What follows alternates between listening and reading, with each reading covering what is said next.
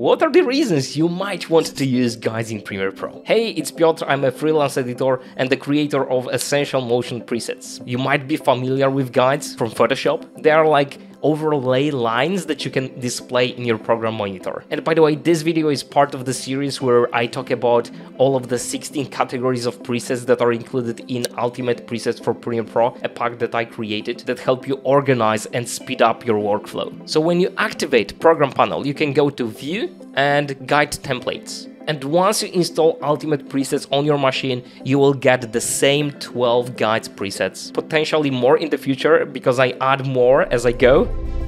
And the first one is about the center of the frame, and I will enable it with the preset number 5. It's a very simple one where you have two guides, one vertical and one horizontal one, and whatever the resolution you're working on, whatever the aspect ratio, they will always cross in the middle of the frame. I will also use this center frame guides to place the person talking straight to the camera in the middle of the frame. And by the way, you can turn on and off guides with this button over here. If you can't see this button, then press this plus icon over here and add it from those over here. Basically drag it into its place. The second and the third way I use guides in Premiere is about checking the horizon or the verticality of some objects. For example, this frame right now, right?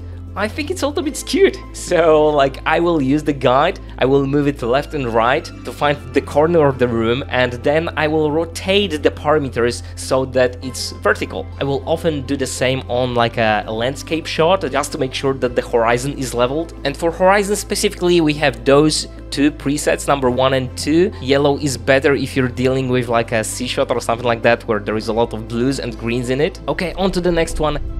You're placing graphic elements, or there is something important in the frame that shouldn't be cut off even if displayed on like a different aspect ratio monitor that you don't have control over, so it might fill instead of like fit the screen. So then you basically use preset number 6 and you've got your safe margins to move objects within the frame so that they are within the safe space. Another way I use guides is for placing graphics on the screen and aligning them from one shot to another. Let me activate preset number 3, which is 5%. Basically, it places the guides 5% in from each edge of the frame. And now I can either move this lower third so that it aligns with one of the guides, or I can customize the guides and move them a little bit to the right, this one a little bit to the top. And leaving this setup on, I can switch to another lower third and make sure that this one aligns as well. And in this case, it's the same graphic design, so obviously you can copy paste position, but first of all, this one is to make sure that you're still in the right place. And secondly, sometimes you're dealing with a different graphic element that has a different size, a different resolution. It's really useful to have like common edges and common placement within the frame. And by the way, even if you customized this one, right? So I will move it, I don't know, somewhere here, right? But you want to get back to 5% preset, you can just go back and press number 3 again, and it will go back to the original state.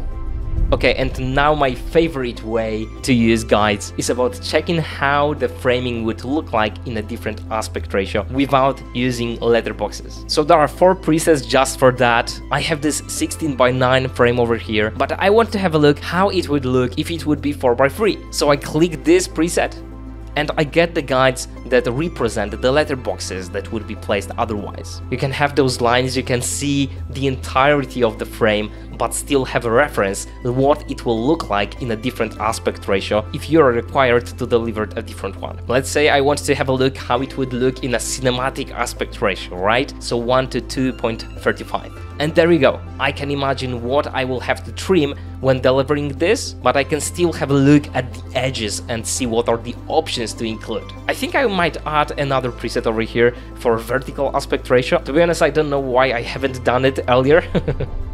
Okay, and last but not least, for number 7, we've got a dividing screen, dividing frame into equal parts. 3 parts vertically with middle line, or 4 parts vertically with the middle line. So now I can place Jim within the frame, I can crop, I can do the same for me. I'm placed correctly already, so I will just crop.